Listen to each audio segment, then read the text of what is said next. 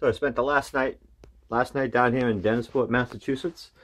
Woke up, it's kind of a cloudy, really windy day. Cool for this time of year. It's only late September. So Dennisport and Cape Cod is like down here around in the mid-Cape. So come down here to look at a possible mooring at a pond in Dennisport. So we're gonna check that out.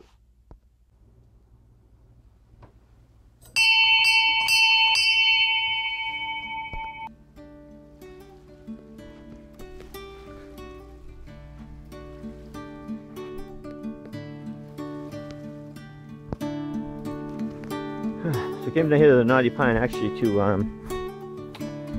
get my pressure washer.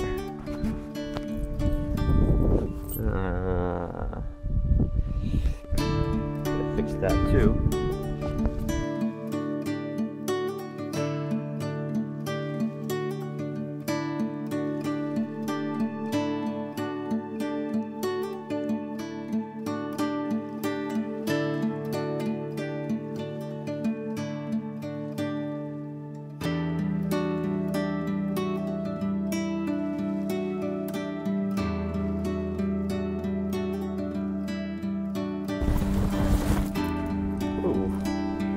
Surf advisory, so we're going to go down the water and check that out.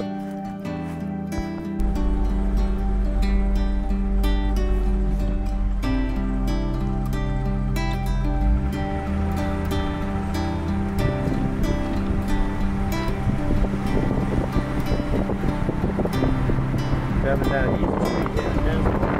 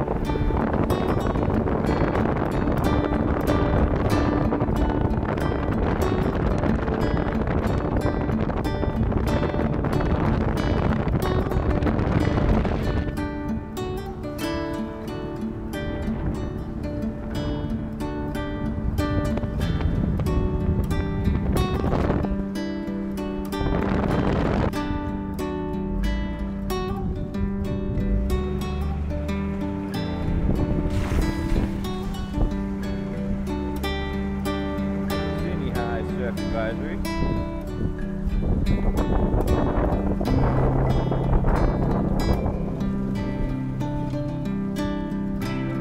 False alarm.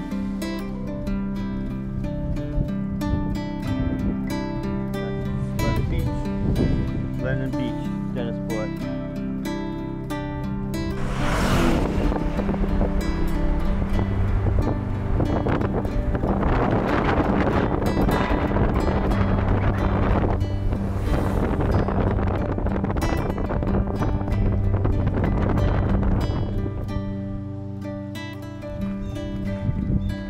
This is the boat ramp where I may be able to get a mooring next year. So I came here to check it out. This is Fallon's Pond, which is a brackish pond in Dennis. Kind of an unusual spot because it has a great legend to it.